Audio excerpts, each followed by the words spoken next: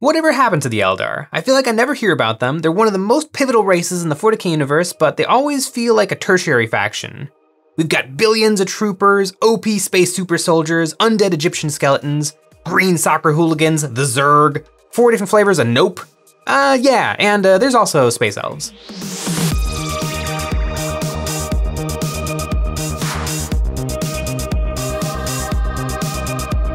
And yes, I can already see your comment, Josh. The Eldar have plenty of fans, but I'm pretty plugged into 40k and I don't see the Eldar nearly as much as I see the other factions. So I'm gonna try them out. I used to not like the Tau, but then I read a bunch of their lore and I painted a bunch of their models and I think they're pretty cool now. So I'm gonna give the Eldar the same treatment, and who knows?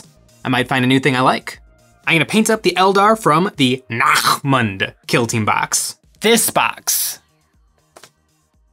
These guys seem pretty neat, but look at all them details. I don't see the Corsairs pop up on social media as much as the other kill teams, and I wonder if people are intimidated by all that stuff. Holsters, pouches, gems. I have my work cut out for me. Also, I'm insecure, so I need my guys to be a little different, and I'm using the Games Workshop Bizarch model to stand in for the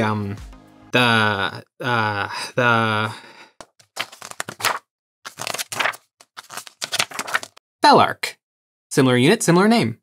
But I have an idea of how to tackle these knife ears, and step 1 was zenithaling them with a cream color instead of white. This will keep my colors nice and saturated, where color over white tends to look desaturated.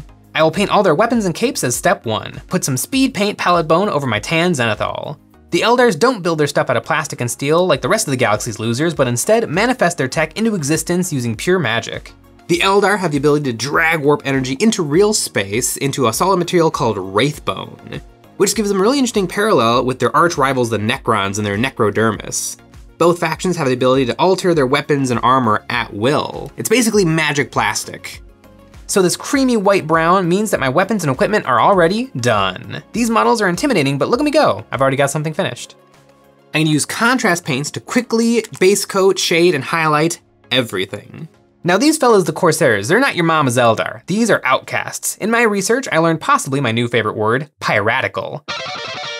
This means something typical of or relating to a pirate. These are Eldar pirates, made up of flunkies from all 3 branches of the Eldar. The stuck-up Eldari, the debaucherous Drukhari, and the theatrical Harlequins. These misfits just could not fit in with their kinfolk and so set out into the galaxy to do whatever they wanted. And what they wanted to do was have a swashbuckling, piratical good time. So I've got the Armor Blader Speed Paint applied, and what's next? Well, Speed Paint, Contrast Paint, Instant Color have a bit of a reputation. Either they're ungodly sorcery that gives you a Midas touch to perfect miniatures, or they're overrated and are not all they're cracked up to be. And I kind of agree with both points. Sort of. This is my mini after 1 coat of Army Painter Speed Paint over everything. And it's pretty good. It's not perfect, but for the time investment, this is excellent. Now, the problem is that some parts are a little desaturated and you can see a little bit of the white primer showing underneath. And so the way I would take this mini to the next level is with glazing. Look at this mini next to this mini, and for not that much extra work, a little bit of glazing and highlighting, boom! Look at how punchy those colors are. To glaze, I took the color that was on my model, orange, and to that I mixed in yellow to brighten it up so that it could be my highlight color. Once that was mixed, I thinned it down with some water. I want my paint to be thin enough that I can see my skin color through it. Then I put it right over the speed paint where I saw the Zenithal Prime showing through. I didn't put it everywhere, only a few spots, but it'll add so much to the overall finish. I added more yellow to my watery mixture and then put this over the same spots to continue my highlights.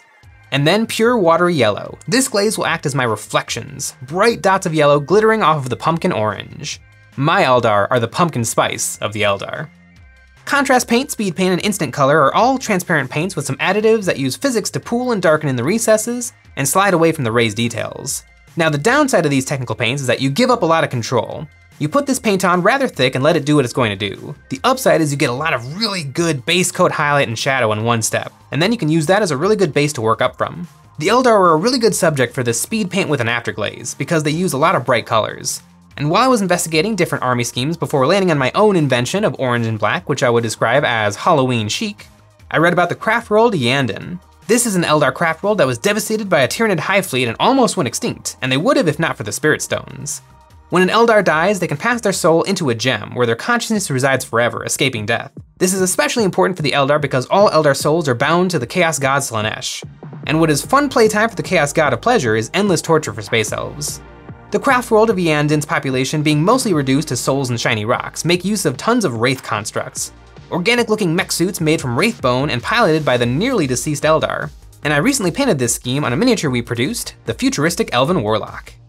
If you want to win a Slayer's sword, yeah, you're gonna have to probably stick to more traditional methods of painting. But if you want really cool models for game day, it's good stuff. Now, onto those bases. For the base, I glued down big decorative fish tank rocks, which kinda just look like big decorative fish tank rocks, but I can save them with painting.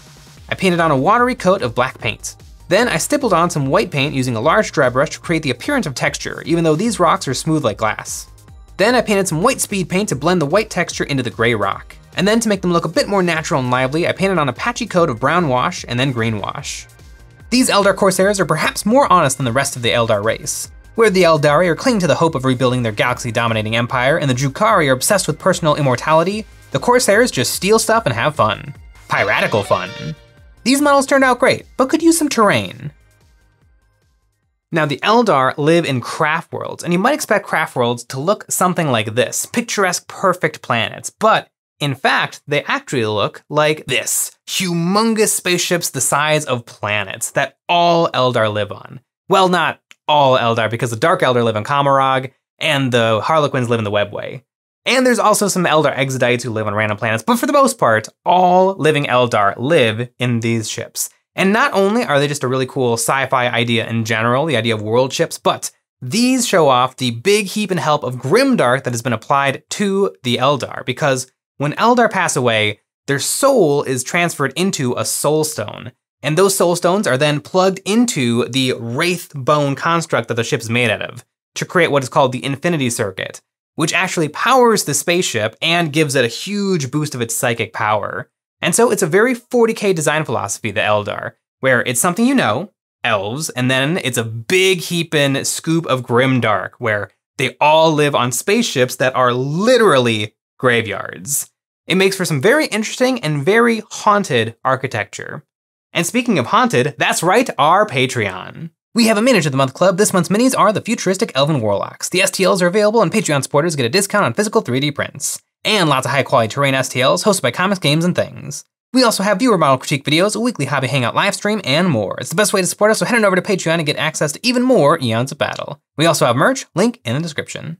I want my Eldar Corsairs to have a really interesting, piratical place to stand, so I'm going to be painting up a piece of EOB terrain.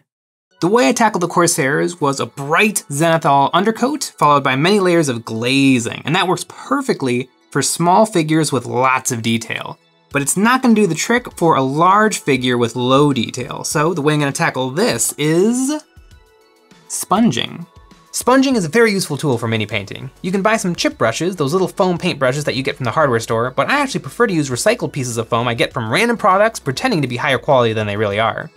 In fact, in the so-called good old days of metal models, Games Workshop actually used to put this foam in the packaging to keep the models safe.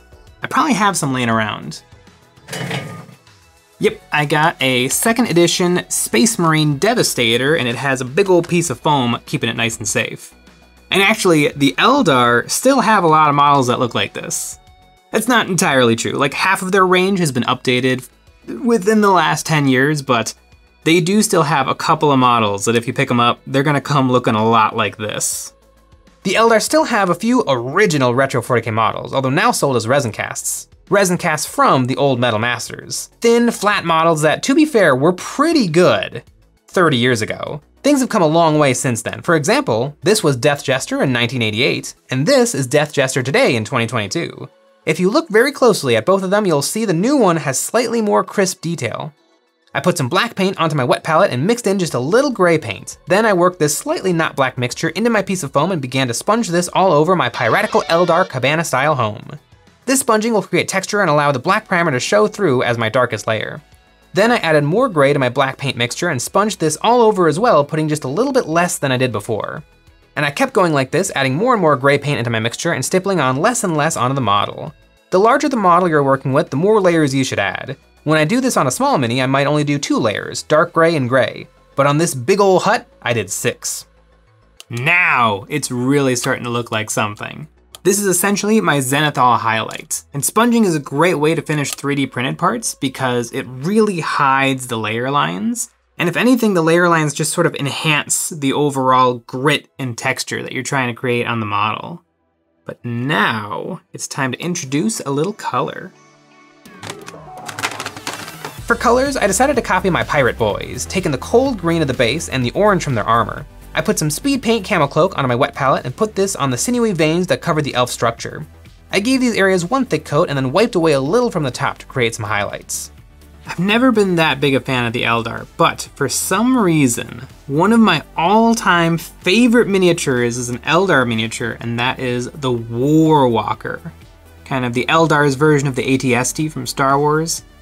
I just think that's a darn slick model. It's from, I wanna say it's from 2006, the same year as the Wraith Lord came out, and it's just a really good model.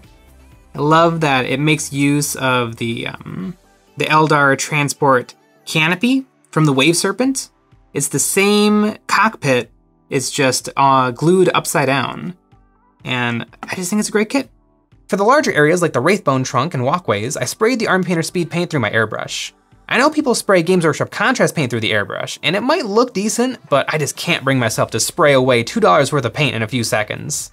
After the green, I sprayed some orange on the eggs. This contrasted nicely against the green, although once it was applied, I did notice something about this color combination on this round, organic-shaped terrain. I've painted a pumpkin. You know what though? You know, it works. It works. The Eldar would make a pumpkin. This is gonna make a great little pumpkin patch hideout for my piratical Eldar Corsairs. You know, I haven't given the Eldar the credit they deserve. From the outside, they look very obvious. Elves. They're a bit fancy and they have magic. But Old Games Workshop has actually managed to do a lot with them. And I love my Corsairs, hiding out in their pumpkin-inspired Wraith Construct home, where they plan their heists and piratical adventures. This was a fun week learning all about the Space Elves, and in fact, I was so down with the Eldar Clown, I might have bought a few more of them. These are Dark Eldar for a different kill team I want to put together, but please let me know if you would like to see the Drukhari get a very similar treatment. Also let me know in the comments below if you think, no, I have absolutely not convinced you, you still hate the knife ears and you would like me to do anything else. That is good information to know too. Bye-bye.